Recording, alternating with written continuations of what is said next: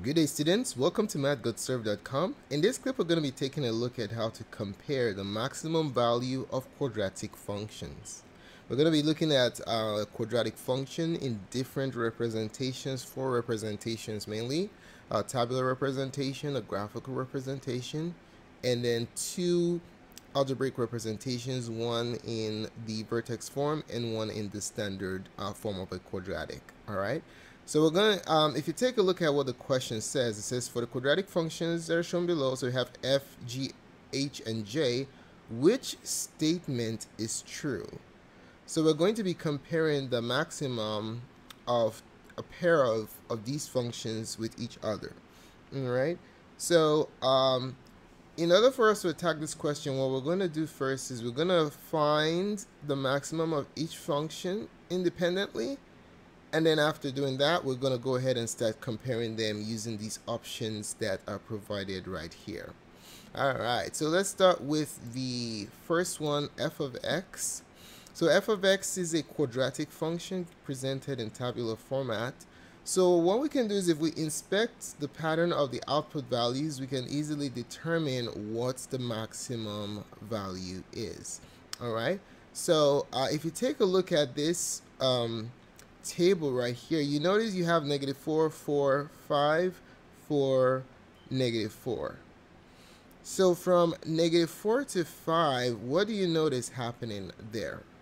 You notice that the graph is actually increasing all the way up to 5. So there's an increment happening here, okay? And then you notice the same set of numbers presenting themselves but in an inverted fashion. After it hits 5, it starts to decrease down back in exactly the same pattern. All right, so the graph ascends to 5 and then starts to descend. If we were to draw the graph, it's going to look something like this. You have a situation where the graph increases all the way up to that point. That point, which is -1, 5. All right, and then after that, what does it start to do? It starts to descend down. Okay, so there goes our quadratic graph right there. So we can clearly see that this point, -1, 5, is our vertex. Okay, it's called the vertex. And based on the behavior of the graph, we know that it's a maximum. Oh, so let me erase that. All right, it's a maximum point. So because you increase to a maximum and decrease after that. So this is the vertex right there. Vertex, -1, 5. So what's the maximum value of this function? It's the y value, right? The y coordinate tells you the maximum of this function. All right, so let's specify what that is. So the maximum of f of x is 5. That's the highest output value for function f. All right, let's move on to the next one, function g of x.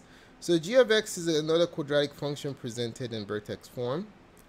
So if you take a look at it, let's first of all write down the formula for the vertex form of a quadratic function. All right, it's g of x equals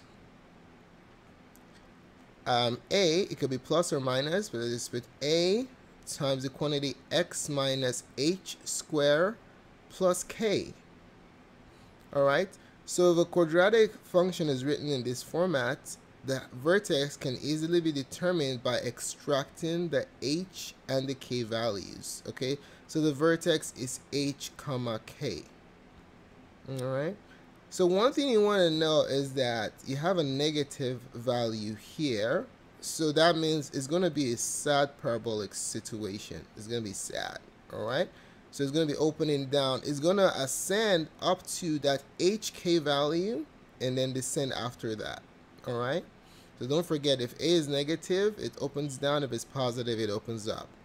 All right. So in this particular problem, the vertex, the peak, because it's a downward opening parabola, is 4. You take the opposite of the number next to x in the parentheses 4, and then you take the other number on the outside, 5. All right, this is h. H is 4 and k is 5. Bam.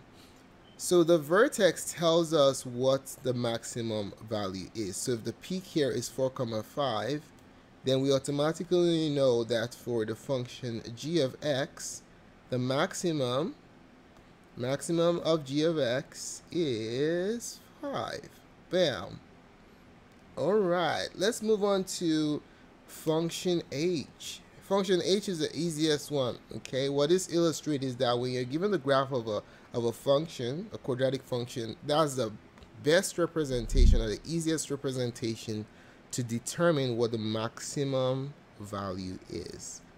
Okay, so if you take a look at this function, 1, 2, 3, 4.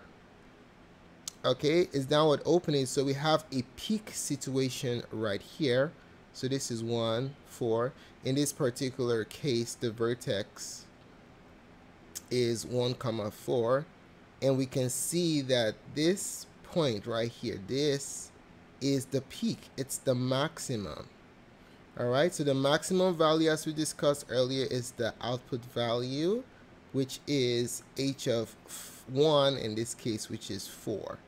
All right, so our maximum of the h of x function is 4. That's the highest output value. All right. Okay, last one, j of x. You have a polynomial, a quadratic function in standard form. This one is the longest one to do. So you can graph with your graphing calculator, but let's assume that you do not have a graphing calculator. Want to do this old school. So to do that, we just need to find ABC, right? So this right here is A, B is 1, and then C is 4. And then we're going to use the formula, the vertex is, for the x coordinates, you evaluate negative b over 2a, okay? And then for the y coordinates, you evaluate f at the x coordinate of the vertex, negative b over 2a. Bam, bam, like that, all right? It's computationally intensive, but it is what it is. All right, so let's go ahead and do this real quick. We're going to break it down, find the x coordinate first, since the y coordinate is dependent on it. The x coordinate of the vertex is negative b over 2a. Okay, so let's list it here so it's clear for everyone to see. A is negative 1/2, b is 1, and c is 4. Bam. All right, negative b over 2a is going to be negative, b is 1 over 2a, 2 times negative 1/2. All right, so that's going to be negative 1 over 2 times negative 1/2. Just divide these two out to get negative 1. Negative 1 over negative 1 is positive 1. Bam. There you go. Now the y coordinate of the vertex is going to be the function j evaluated at negative b over 2a, right? Just plug in the x coordinate into the function to get the output. All right, so it's going to be j evaluated at 1, j of 1. So we know what j is. This is j right here, so just plug 1 into that business and we're good to go. Okay, so j of 1 is going to be 1/2 times 1, oh snap, negative 1/2 times 1 square plus 1 plus 4. All right, all we just did is we plugged in 1 into all the x values of the j function. Now we're going to use the order of operations, PEMDAS, to simplify this expression, okay? So we have an exponent here. 1 squared is just 1, so this will be negative 1/2 plus 1 plus 4 is 5. So 5 minus 1/2 is 4.5. Okay, we can write it as mixed numbers. That's good. All right, so the maximum value of the last function j of x is 4.5. All right, so now that we found all 4 maxima, we're now going to go ahead and carry out our comparison. So number one, option one says the maximum of f of x is less than the maximum of j of x. So let's input our values and see if it's a true statement. Maximum of f of x is 5. Is 5 less than, question mark, is it less than the maximum of g of x, which is 4.5? Is 5 less than 4.5? Nope, so this is false. Option 1 is not the answer.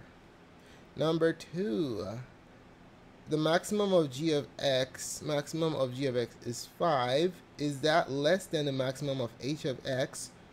What is h of x? 4. Okay, maximum of h of x is 4, is right here. Yeah. Is this true or false? Is 5 less than 4? It's false. It's not true. So we're looking for which statement is true. Okay, so take that out. Option 3. Is the maximum of f of x equals the maximum of g of x? F of x, the maximum of f of x is 5. Oh, sorry, yeah, equal. Is it equal to the maximum of g of x, which is also 5? Is this a true statement? Yes, it is. This is absolutely true. So this is our answer right here. Okay. Option number 3. Okay. Option 4, let's just do it. We know that that's not going to be the answer, or else we have some problems, but let's just verify, okay? The maximum of h of x, 4, is equal to the maximum of j of x. What's j of x? J of x maximum is 4.5. Okay, it's down here. Bam. Maximum of g of x 4.5. Is this a true statement? No, it's false, right? 4 is less than 4.5. False. Bam. So we know for certainty that the answer to this question is option number 3. Thanks so much for taking the time to watch this presentation. Don't forget to help support our channel by letting us know what you think about this video in the comment section, or making any requests, or letting us know how your day is going. Tons of support resources can be found at Mathgotser.com. Do check it out. Thanks again for watching. We'll see you in the next video. Goodbye.